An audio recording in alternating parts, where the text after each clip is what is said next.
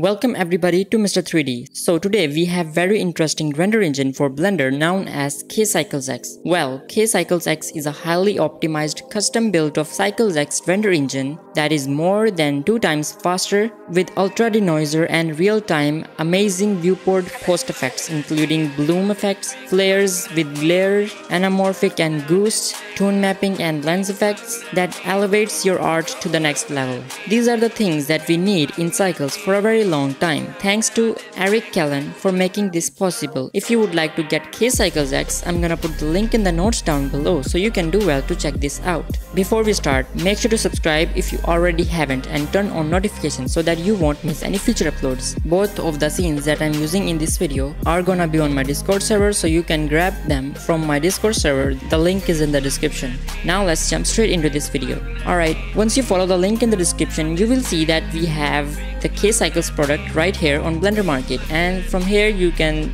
read a lot more about it, what you can get out of this product. And you can see this is a CyclesX on yellow and this is K-CyclesX on green, and on blue is E-Cycles, and actually these are on RTX 3090, and this also works with 20 series, 10 series and 9 series of the Nvidia GPUs, but it does not work with AMD GPUs. Come here and read a lot more about it, ultra denoiser and all the stuff that you can get out of it, and the price is really amazing.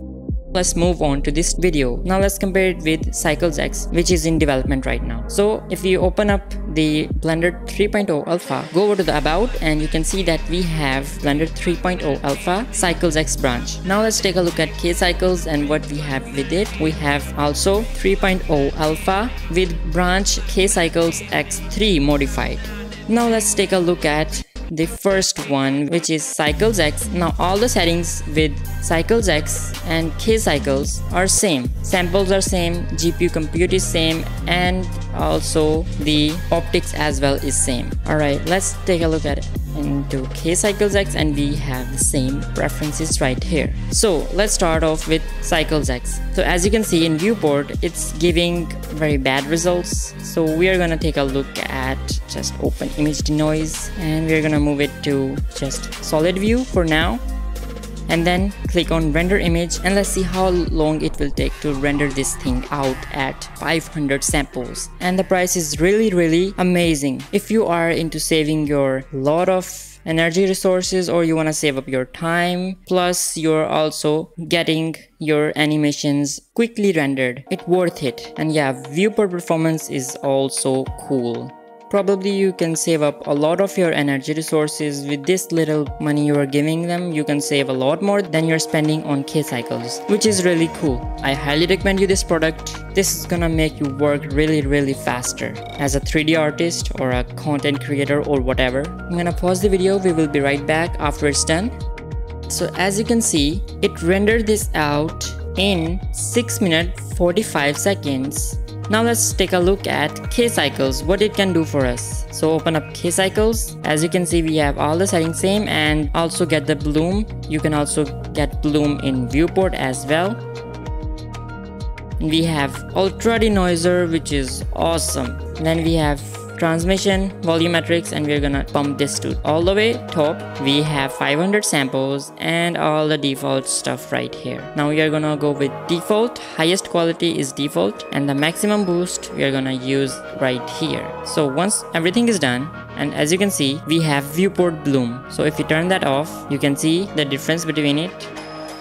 You're getting real-time viewport bloom. We can also get flares, tune mapping, lens, and a lot more, which you can get inside these glares, anamorphic, ghost, all that stuff.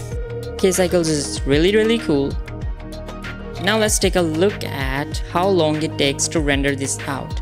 So it rendered this image out in 5 minutes 15 seconds, which is 1 minute and 30 seconds faster than CyclesX. You can calculate if you have hundreds of frames to render with CyclesX. if you render them with K-CyclesX, you're gonna save a lot of your energy resources, which is cool. And this range is different with heavy scenes, and this is also different with normal scenes. So this was our basic test with normal scene, and as you can see that we have bloom right here, which is impossible to get in CyclesX because this bloom is only available in Eevee. And as you can see, if I just open up the render, you can see the difference between these two renders, which is amazing. K-CyclesX render is pretty clean and the CyclesX is not good. The lightings are not good and the shading is also not good. So bye bye CyclesX, welcome K-Cycles. And now we are gonna take a look at a heavy scene. So let me just open that up and we will be right back.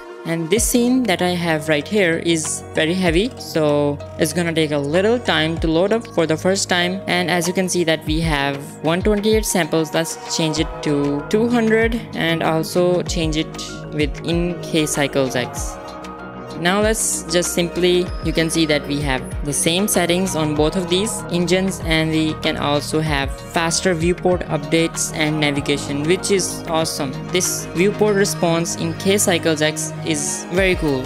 So as you can see, this scene is very heavy. So I'm gonna first render this out in CyclesX and then render image at 200 samples. I will be back once the rendering is done. So rendering is done now, and CyclesX done this rendering in 4 minutes 13 seconds.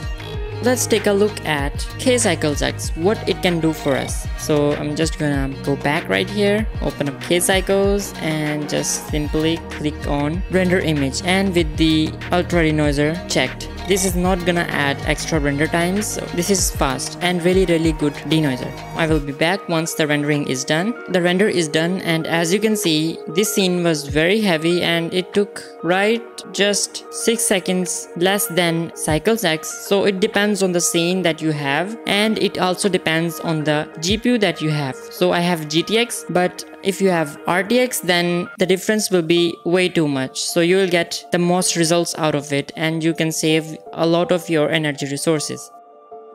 This add-on also works with Eevee Production Suite, which is a really cool add-on. It can save you a lot of time to make lightings, and it also gives you 165 procedure materials. In case you are looking for this add-on, this is gonna save you a whole lot of time, and this is way optimized with K-CyclesX to save you a lot of rendering and energy resources as well. I also have a video on Eevee Production Suite detailed review, so you can do well to check that out. All links are in the description. So if you're interested in this add-on, I'm gonna put the link in the description so you can grab it for yourself. And the K-Cycles is also optimized with Pure Sky, as you can see right here, K-Cycles compatible. And if you are also interested in getting this, I'm gonna put the link in the description of this so you can grab it for yourself. And this add-on is here to save you a lot of time, and this is gonna make your renders way cooler, faster, realistic, and a lot more. Check the links in the description of this video so you can get these things for yourself. And that's it for this video. Let me know what you guys think about K-CyclesX. If you like this video or you learned something from this, you can go ahead and give a like, and don't forget to share it with your friends. And if you're new here, it's gonna be amazing for you to hit the subscribe button and also turn on the notifications so that you won't miss any future uploads. And I will catch you in the next video. Bye bye.